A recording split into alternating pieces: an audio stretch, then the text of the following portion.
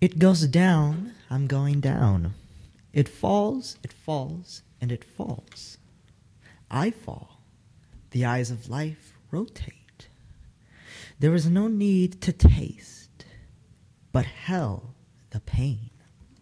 Nature is not in debt, so go and continue to sweat.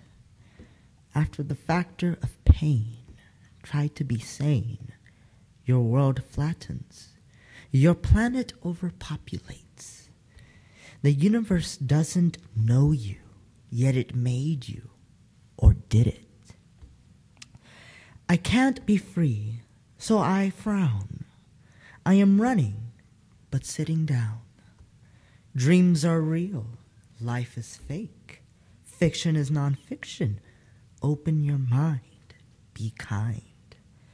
It's fine to be open-minded and enlightened, but not too much, or your brain will fall out. But please don't pout. Today's the day to find another way. Behold, a door opens.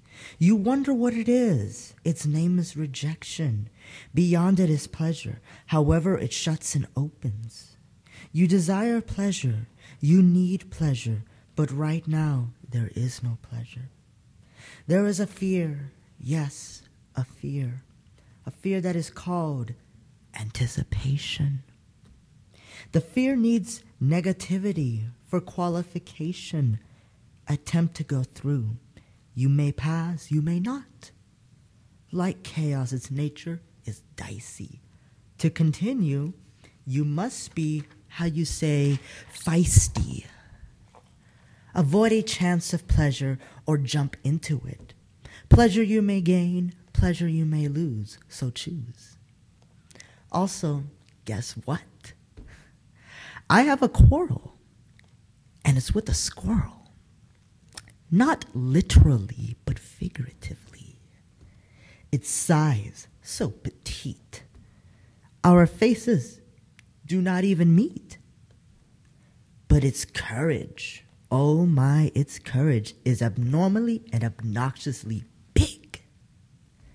Especially after it takes a swig.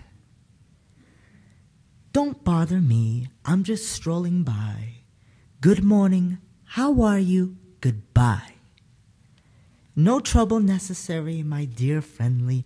I am of no harm, for I am just an ordinary secretary. Mock all you want, I am what I want. How you treat others is how you treat yourself.